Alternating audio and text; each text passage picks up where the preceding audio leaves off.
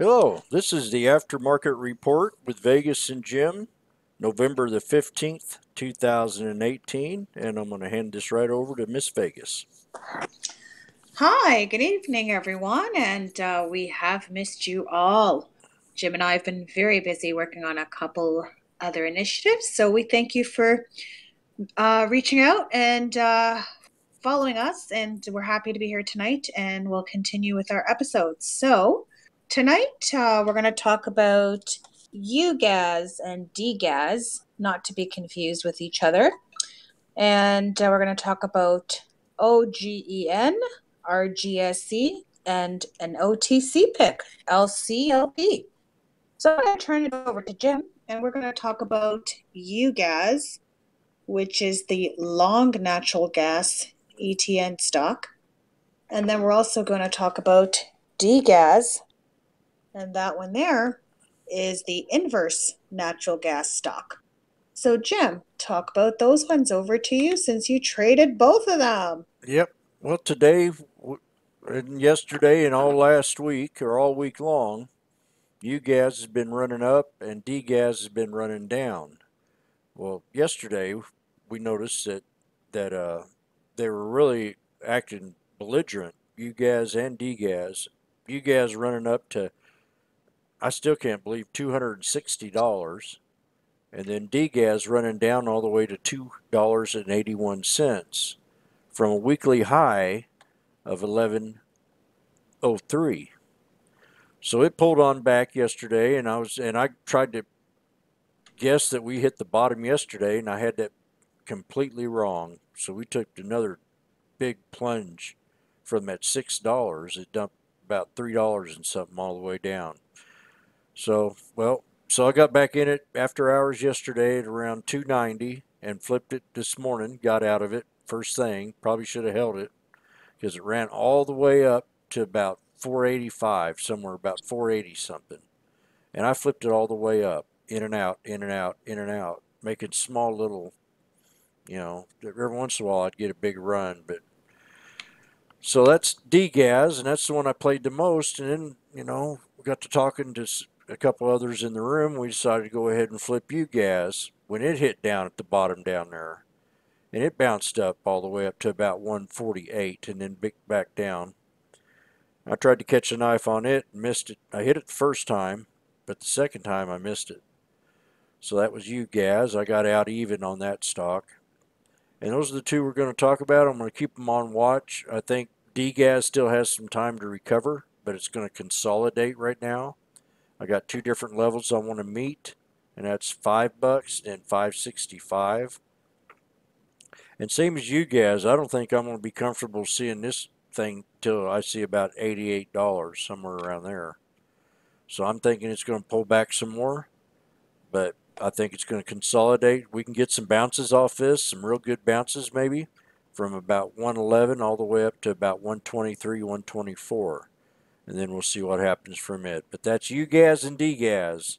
And the next one, Vegas. Oh, yeah. So the next one is OGEN. And Orogenics stock had a nice run a while back because they were at a conference.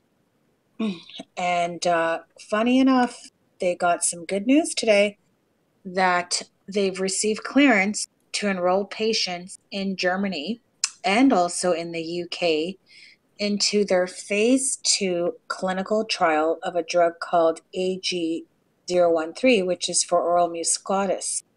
And this will be the clinical trial. It's a biotherapeutic product for prevention and treatment of the oral mucositis.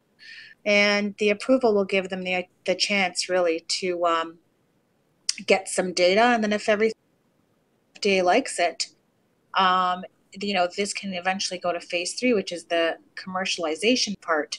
Now, just to explain very quickly, what is this oral mucositis?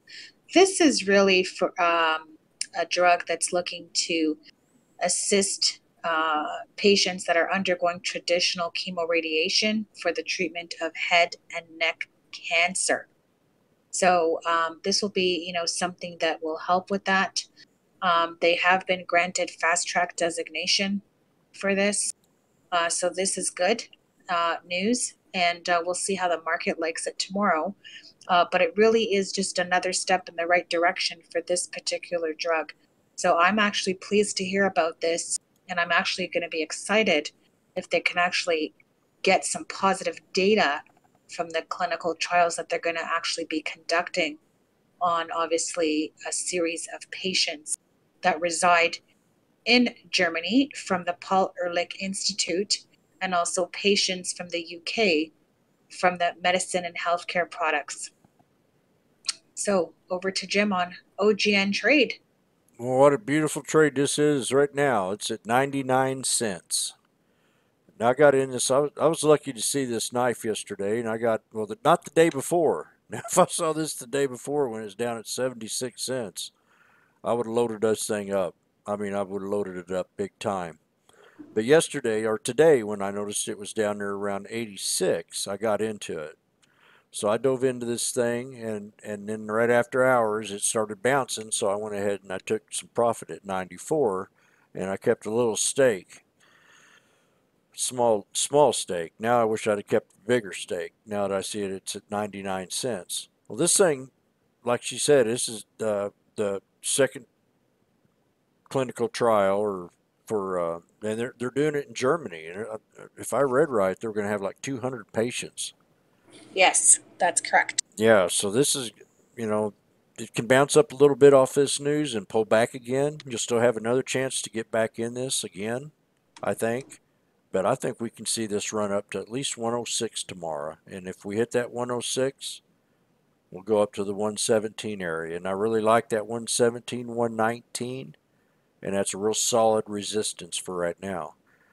But later down the stage, and I also read, I think they have money too. They have some money, Yes, I did read that as well, and they 13 did million or something like that. exactly. So the what they're going to be doing with the cash on hand, which is actually works out well that they got the clearance, because it's one thing to get clearance to continue with the phase 2 enrollment, but I mean if you don't have the money, then we're talking offerings in order to raise the capital. So the good news here is that they not only got the clearance to enroll the patients in phase 2, but like Jim just mentioned, they have the cash on hand.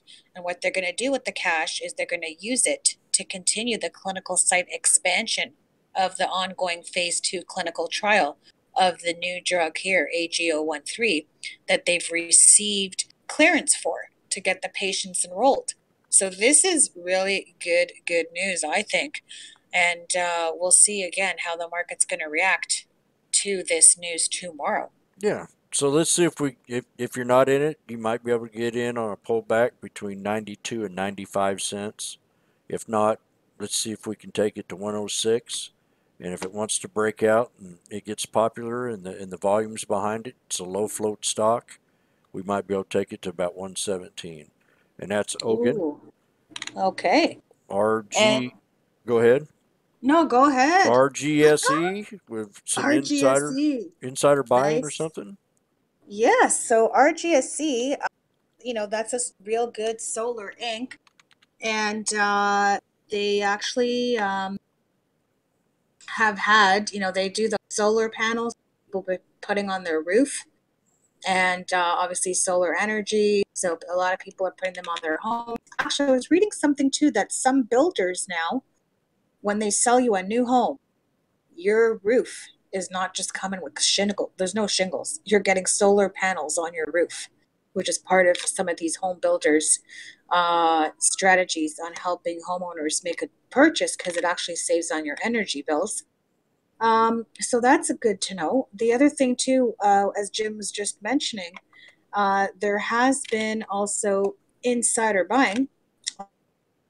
See, so I think that as a result, you guys know I like tracking insider buying, and RGSE has had the director purchased 50,000 shares, around 46 cents.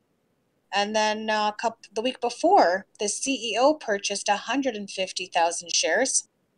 And actually, sorry, he purchased 300,000 shares.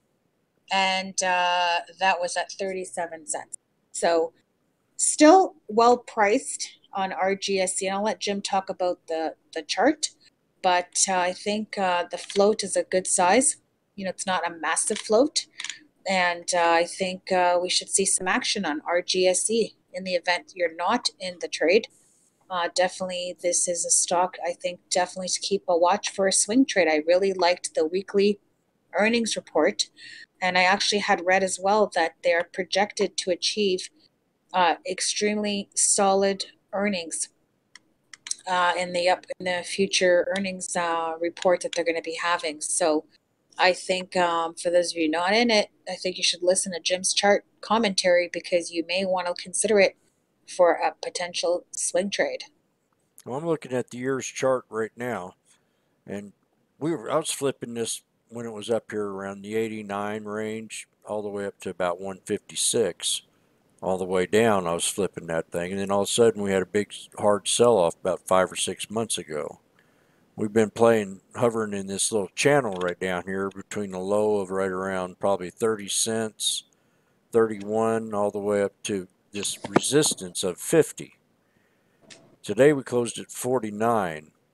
So I wouldn't be surprised. I mean, I'm liking this stock myself, but we are in the dead of winter right here, and it's getting cold and stuff. And that's the way I used to think about solar, but they've kind of changed around. They're ready to market in the USA, I hear. They want to be competitive with Tesla in their shingle program. So I'm looking at a year's chart. We're hovering right here around a resistance right now. If it wants to break out, it can break out to 52, to 53 cents, up to 57. And then that's where it's going to start gaining some real strong mustard, right around 62 something. So I'm going to pull up a 20-day chart on it. You'll get a better picture of it. Ooh, I don't like that. Somehow that grid got ugly on there for me, so we'll go to a 10. See, I had a low right around in here where it was right around 39. We've kind of hovered up in the past 5 or 6 days, up and down, and we had another breakout. So expect a small little pullback, maybe to around 45. This area right around here, 44. Keep it in a new channel and watch it break out up to 52. And this is RGSE, and keep it on watch. I'm not in it right now. Okay, so Jim's not in it, but I just want to mention that I'm in it. And I'm in that actually from previous at around 46.7 Oh, very cents. good. So we'll see how this goes. I don't have really a large position actually, but I'm happy that it's finally going to start moving. So that's actually. And the last but not least is because I'm getting people requesting OTC stocks, and I'll talk about that in a sec. But this one here is called LCLP, and this is called Life Clips. And I actually was shared to me through Kiko. And Kiko, as you guys know, has a partnership with myself and Jim for I Love Stocks OTC classes that we just started kicking off on Tuesday. Had a phenomenal turnout, and actually have had more people signing up just the other night. And already today, people made a 100% trade on one of the picks that was discussed in the class. And we have a new one. And I'm actually going to share it with the audience because I want people to learn about OTC stocks. It's not just about picks. It's about, why is this pick going to move? So I just want to talk quickly about the reason why I'm liking this one and why it was brought up. So one of the ones that we like here is this LCLP, which is called Life Clips. And they have basically an LOI, which is known as a letter of intent. And what's going to basically happen is they're going to have a transaction that's going to basically convert existing debt into equity. And the transaction will be on or about November 20th. So this is a short trade on the OTC. You may not need to swing it. You may want to just trade it and see what happens. And because the transaction is going to close around Monday or Tuesday next week. So on until the deal closes, because then the equity will, the debt will become equity. So I think that's great news on this particular stock. Had some decent volume, and Jim can talk about the chart. And in it here from the 0.11 zone. So we'll see what happens on that in the next couple of days. Okay. Do you want to talk about that chart? Yeah, LCLP. I'm looking at a yearly chart right here. There's a couple nice little areas I'd like to see it pull back if it could, and that would be right around the 0.8 area or maybe the 0.009. So those are two little entries that I would like to try to get in it, but we also could pull back to here to 0.001. So that's kind of how this thing's going to move up by just looking at the way the channel is on the way this chart's been. Going to be moving up like 0.001, 0.0011, 12, 13, all the way up. Now I see a little resistance right here around 14. And then it could keep, like I said, now it starts getting a little bit bigger. We're up here around 16. So I'm going to keep it on watch. LCLP. I'm going to pull up the 20-day real fast. Yeah, I'm kind of liking it right around here, around 108, 109, 1010. So if it pulls back any, that would be your entry level. This is LCLP. Okay, Vegas. Okay. Well, I just want to let everyone know. We've kind of been away from the YouTubes a little bit. We've been consumed really just getting involved in helping people with the OTC night school. We've been just overwhelmed with getting everything set up. Wasn't even so much about organizing the class, because that's all done. It was just really the amount of registrations was just substantial and just overwhelming. So just really happy about the results and happy that people are learning. Tonight, actually, the class is going to actually learn about dilution, and we're also going to look at financial statement and how to read a company's debt profile to really know, should you really bother holding on to this particular trade, or even bother putting money in the trade. So we're going to have some really interesting conversations. And all the sessions are recorded and live, so that's what makes it extremely engaging. So we're happy about that. And if you're ever interested in a future class, please message and let me know, and I'll be happy to help you. And even if your class is fine, you're welcome to join us in our chat room during the week. We are live on voice, and you have a free 2-week trial. If you decide it's for you, it meets your needs, learning, then you're welcome to join the room for it. If it meets your needs. At the end of the day, it doesn't matter. It matters really that it meets what you want. It doesn't matter to us if someone joins. If they join, we're happy, but we're happier that you're learning and you're making money. We don't need people just to join. It's not a numbers game for us. If people join us, it's because they're learning and they enjoy the trading journey. Really, it is. It's not something that you just get in here and get picks. We want you to learn things and understand. And Jim is extremely helpful on voice. And he did say one thing the other day. He trades 1 or 2 stocks at the most. And I have to tell you, I've been getting a lot of good messages from newer traders, especially new traders, that really, really love his style and love his pace, because they find trading sometimes when it's very busy overwhelming. And the fact that he trades 1 stock or 2 at the most, or 1 stock over and over, it's just helped them tremendously, to feel calm and relaxed. And people are buying accounts, and that. So on that note, I love stocks, love you guys, and you guys have a good night, and we'll talk to you tomorrow. Okay, this is the aftermarket report with Vegas and Jim, November the 15th, 2018, and we love stocks.